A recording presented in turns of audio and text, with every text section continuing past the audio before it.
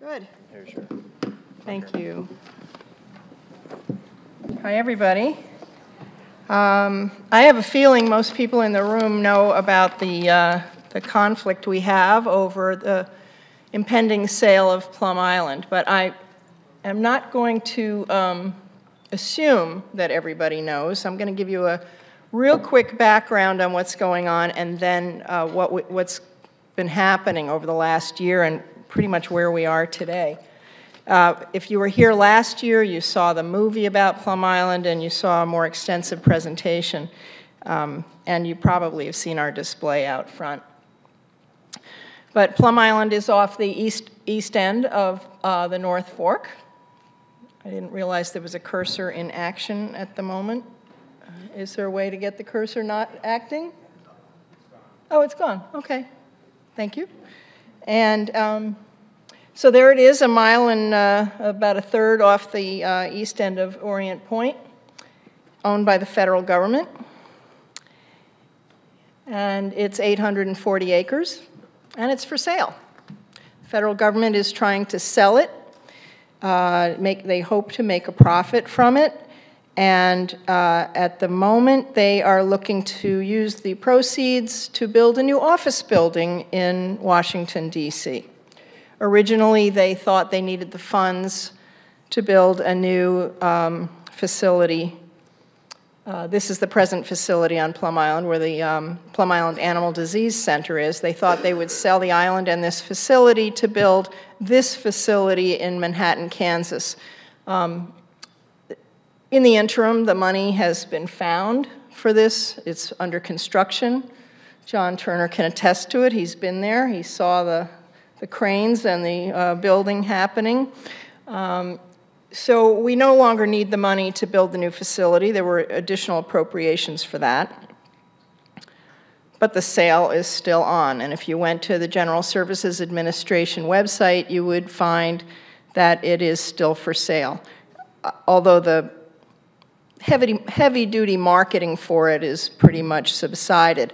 However, the workers in this facility, the present-day facility, are getting ready to move to Manhattan, Kansas in somewhere between 2 and 4 years from now. But we all love this island because of its incredible diversity. 24% of all the bird species in North America can be found at one time or another on those 840 acres. I mean, think about that. All the 24% of all bird species north of Mexico on 840 acres. That's a special place. There are 13 birds of conservation concern, 13 species, breeding there.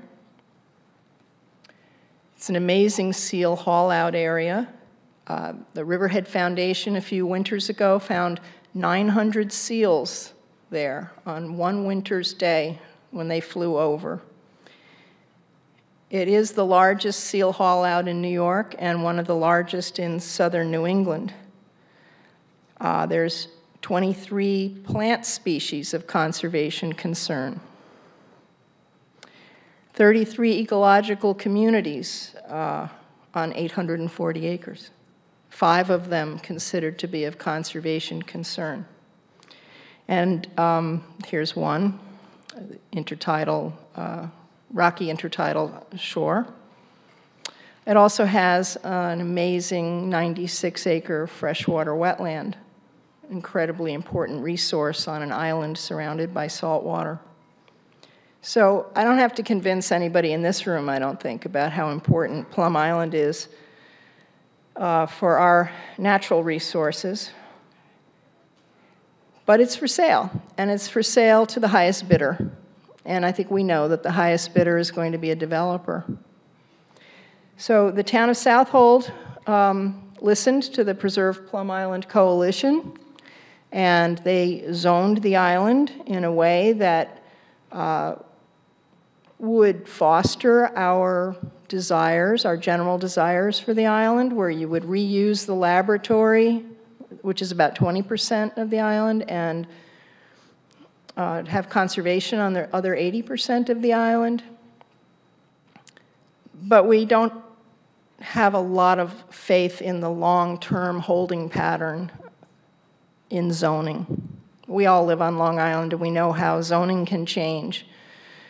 So we need a better fix. We need a better way to protect Plum Island, and we're happy that Southold did what they did, but we need to do more.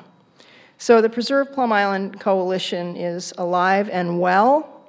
We do need a new logo. If anybody is in the room who knows a good artist, please contact me.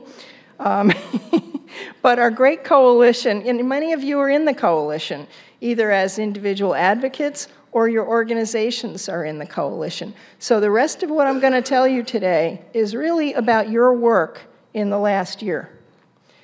Many of you came with us and the Long Island Sound Citizens Advisory Committee to Washington last fall. We met with our representatives in the House and with the staff of our senators. And there are 2 bills that are under consideration. I can go into detail, but I don't want to give you a federal headache. We have enough federal headaches going on right now. So I think I don't have to tell you that things don't move well in Washington right now, especially in the area of conservation. So the Preserve Plum Island Coalition Steering Committee, which, by the way, meets monthly and has since, I don't know, 2011, I think, or 12, a great group of people. We've decided that we're going to try to get New York State more involved. And I know I said that to you last year, and many of you here filled out postcards to Governor Cuomo, and we're very grateful for that.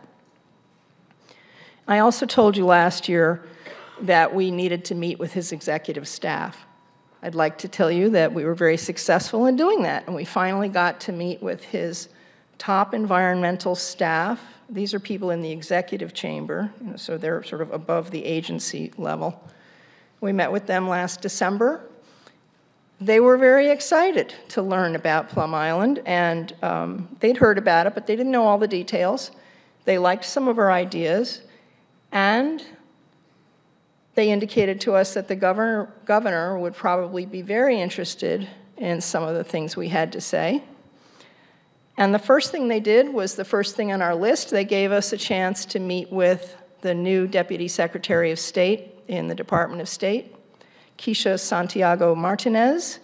We had a very good meeting with her just last month, and we brought up to her the parallels between how Governor's Island was saved, you know, a piece of real estate, probably one of the most valuable pieces of real estate on the planet off the tip of Manhattan, how that island was saved through New York State's actions. Couldn't we do the same at the other end of Long Island for another reason? They were very interested. So we made some progress there, and we're going to be talking some more with the governor's people soon. But we've also been getting the word out to everybody, hoping that our coalition can grow and more pressure can be put on New York to help us out. So people are taking trips to Plum Island Animal Disease Center and going to Plum Island, and many of you have gone or have told me in the last couple of days that you're planning a trip or you'd like to plan a trip for your group. It's a great experience. Highly recommend it. It's just amazing. This is some geologists that went. Thanks, Brett, for your photograph. I believe this is yours. You get to go not only to the Animal Disease Center and learn about the work they do there, but they take you on a bus around the island, and you get to see all the habitats and how glorious it all is, and you will see seals. Or you can go on a Cressley tour like I did last Sunday. It was amazing. There's a tour leaving from Montauk on April 21st. So you can see Artie Kopelman about that, or go to cressley.org and join us. I'll be going again. It goes to Plum Island, Great Gull Island, and Little Gull Island. And the seals were swarming the shorelines of those islands. It was amazing. So thank you very much, Artie, for this picture, which came to me at 5 o'clock this morning. And you can fill out a postcard. This goes directly to the governor. We've gotten out about 1,200 communications to the governor, thanks to you. You have written letters. You have gone to preserveplumisland.org and tapped the button to send a letter. Thank you very much. You've filled out postcards, and you quite possibly have written your own letters. This is making a difference. People are hearing about Plum Island, and that's exactly what we need to move our agenda forward. We need each of you as individuals, and we need your groups. So thank you for that. So we have this gorgeous island. We're trying to get New York involved. We're getting closer. But when we were in Washington, and even talking to some of the agency people here in New York, the same question kept coming up. Okay, you want research on 20% of the island, you want some kind of conservation on 80% of the island, and what does that mean? What is that going to look like? How do we do that? Who are we going to attract? How are we going to get people to do this? And especially the folks in Washington who are considering our request to repeal the original legislation that says, that called for the sale of Plum Island. They were very curious about what we would like to see there. Should the federal government hold on to the island? And New York is interested in what we would like to see there if New York gets the island. So we realized we have to bite the bullet. We're going to have to engage in a visioning process. We're going to have a clearer vision of what we need. It's got to look better than the zoning districts. It's a wonderful thing, but it's not a vision. So we are embarking on that this year. Save the Sound and the Nature Conservancy together are leading in this effort with the rest of our coalition steering committee involved, and hopefully some of you. We're hoping to come up with a plan for the transfer of the island, if that can be done, the reuse of the island, and ultimately the conservation of the island. We think if we can be more specific, we're going to get more buy-in on this. So we will be, we are now working on the timeline of the process. We're trying to figure out which experts to talk to, who are the stakeholders. This is very much in the initial stages right now. But I imagine it's going to involve some of you. And I'm hoping that we will have a formal process for the Preserve Plum Island Coalition membership to be involved. Before I get off, I want to tell you about the Preserve Plum Island membership. We now have 103 organizations in the Preserve Plum Island Coalition, which is pretty remarkable, up from 65 organizations about a year and a half ago. And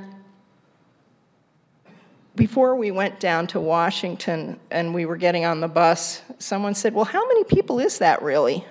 That must be a lot of people.